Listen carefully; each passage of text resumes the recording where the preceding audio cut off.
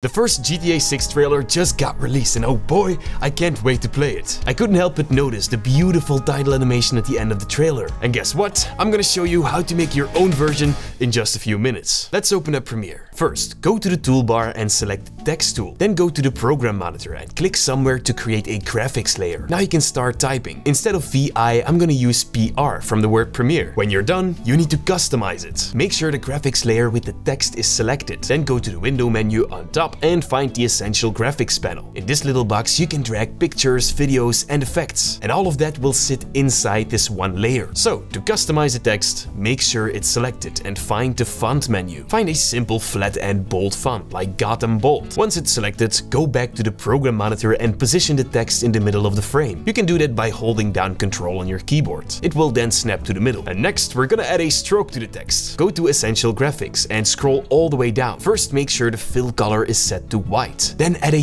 thin stroke. 8 works perfectly fine for me. We're gonna give it a gradient, and to do that, click the color picker and in this window, go to the drop down on top. Find linear gradient. On the left side, choose a pink color and on the right side, choose yellow. This will create this nice Vice City themed stroke. Now we're gonna add a second one. To do that, click the little plus icon on the top right. This one can be a little thicker. Again, choose a linear gradient, but this time set the left color to something dark purple. On the right side, make it a little brighter. Then click on OK. Amazing, but now it's time to add some trees into the text. Simply drag the picture underneath the text layer. Now we want this picture to fill up the text. Select the top layer and scroll all the way down. Then make sure mask with text is checked. Now of course we don't want Premiere to remove our strokes we created, so to bring them back, select mask only fill. And there you go. Next we're gonna make the palm trees look more like the original GTA trailer. To do that, we're gonna add a transparent gradient on top. Make sure the graphic layer is selected of course. And in the toolbar, grab the rectangle tool. Now draw a rectangle on top of the text. Go to the Essential Graphics, and this right here is the shape we just created. Let us rename it to Transparent Gradient or something. If you drag it underneath the text layer, you will see that it will automatically fill the text because of the mask feature. Now scroll down a little and click the fill color. For the left color,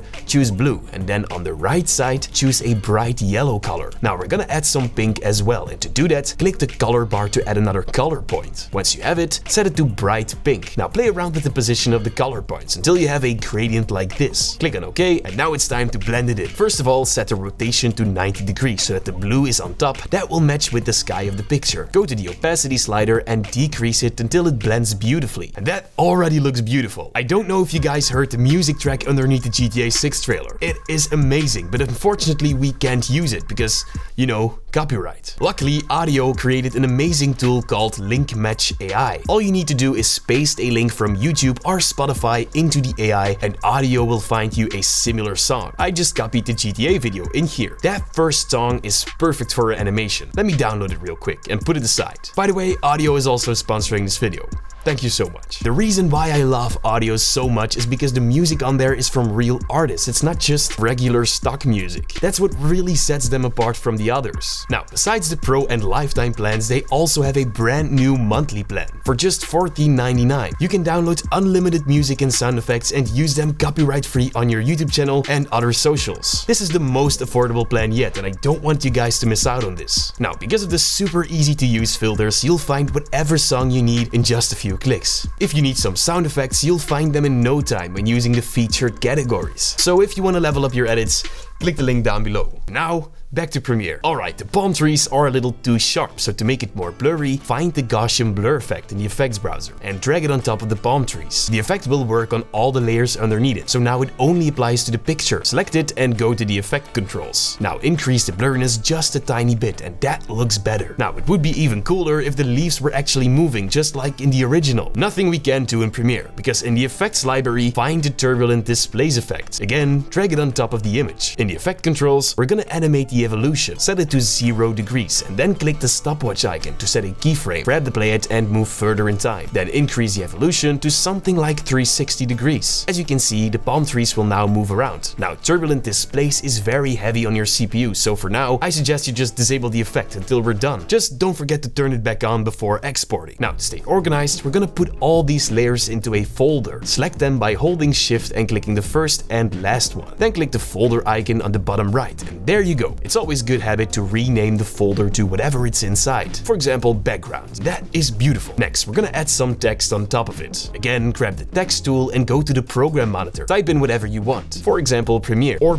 Premiere, that works fine as well. Now head over to the Essential Graphics panel and select the text layer. We're gonna set it to a font that looks like the one from GTA. You can find tons of them online. Now in the program monitor, adjust the text scale and position to your liking. Now it's time to add some strokes to the text as well, and to do that, select the text layer. Then scroll all the way down and add one black stroke to make the text pop more. Then add a second stroke and give it a darker gradient, identical to the one from the background. Now if you want to add a second word, follow the exact same steps. Guys, it's starting to look really cool. Now we're gonna make the text pop up on top of the background. First we're gonna need some glow. In the effect library, find the VR glow effect. Drag it on top of the text layers. Now we only want the glow effect to work on the text layer, not on the background. So to fix that, select the text layers and the glow effect, and then click the folder icon. Again, rename the folder to text or something. Select the VR glow effect and then go to the effect controls. Find the effect and set the luma threshold to 0. Then make sure use tint color is selected and choose a pink tint color. Then increase the glow radius until the background is lit up. Next, set a glow brightness keyframe and go to the playhead. Then move further in time and set it to 0. That way you get this flashing / fading out effect. Next, we're gonna make the text fade in. To do that, we're gonna use the crop effect. Drag it in the Essential Graphics panel on top of all the other layers inside the text folder. Select the crop effect and head over to the effect controls. Grab the bottom property and in the program monitor, drag it all the way up so that the text isn't visible anymore. Then set a bottom keyframe and move a little bit further in time. Now drag the bottom property all the way down. Oh, and also expand the keyframe velocity curve. Pull the lever of the right keyframe just a little bit to make it end slowly. Once that's done, increase the edge feather to make the text layer fade. And that looks amazing. And now we're gonna create the beginning of the animation. The reason we do it now is because it's much easier, because we already did a lot of steps. Now in the timeline, hold down Alt and drag the graphic layer one track up to duplicate it. Now trim the bottom one a little bit and make the top layer overlap. You'll understand why in a second. Now select the first graphic layer and go to the Essential Graphics. We're gonna remove everything except the PR text layer. Then scroll all the way down and disable the strokes. Now go to the fill color and set it to black. Now you shouldn't see anything. Oh, and also disable the mask with text options. We don't need them anymore. Next, find the VR glow effect and drag it on top of the text layer. Make sure it's selected and head over to the effect controls. Make sure the use tint color is selected and open up the color picker. Set it to pink. Set the threshold to 0 and then grab the playhead. Move it a little further in time. Set a glow radius and a brightness keyframe and then set them both to 0. Now move the playhead back in time. Now increase the radius and the brightness. This will make it really glowy. Now we're gonna let the text fade in as well. To do that, copy and paste the PR text layer and drag it on top of everything. Now we only have a glow outline, which is exactly what we need. Next, find the crop effect again and drag it on top of the layers. And now, just like with the text layer, animate it so that the text comes in like this. Amazing. Now one more thing before we finish it off. In the timeline, click the left edge of the top clip and hit Ctrl+D on your keyboard. This will add the default cross-dissolve transition, and you can even tweak the length to your liking. That will make the palm trees appear slowly inside the letters. Now let me add the song we found in audio underneath the clip, and there you go.